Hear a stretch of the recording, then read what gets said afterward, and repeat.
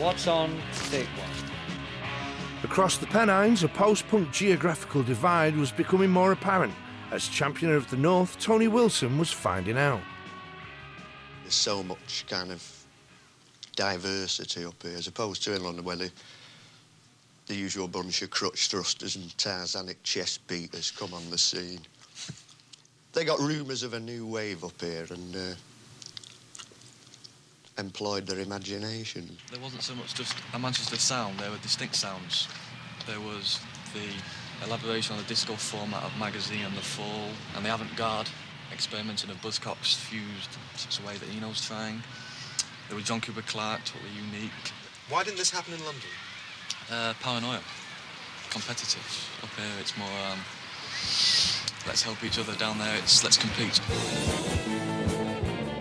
Tony also took time out to speak with the newest kids on the Mancunian block, while giving viewers a little taste of what the fall had to offer. A lot of the good music of the last 24 months was political in that it attempted to change things, even change the way we listen. The Fall, for example, may not sound pleasant to those brought up on Mantovani or even Van Morrison, but they attempt to change sound and attitude, two reasons why the Fall are important.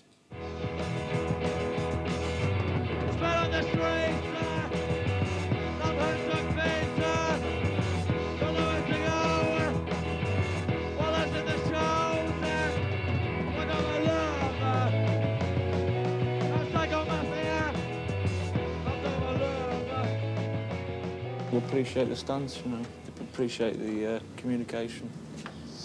The stance, I mean, you're talking about the way the band looks and feels on stage rather than just the songs they're playing. You see it as more than just the songs you're playing. Yeah, I mean, it is more than the songs. I mean, the music is secondary, really. It's not image. If the music scene does not communicate to people, we try to.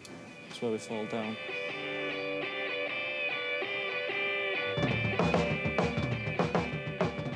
If this band had been signed up 6 months ago, it wouldn't exist today, you know. I mean, there's a lot of advantages from being ignored. You know, you've got time to grow.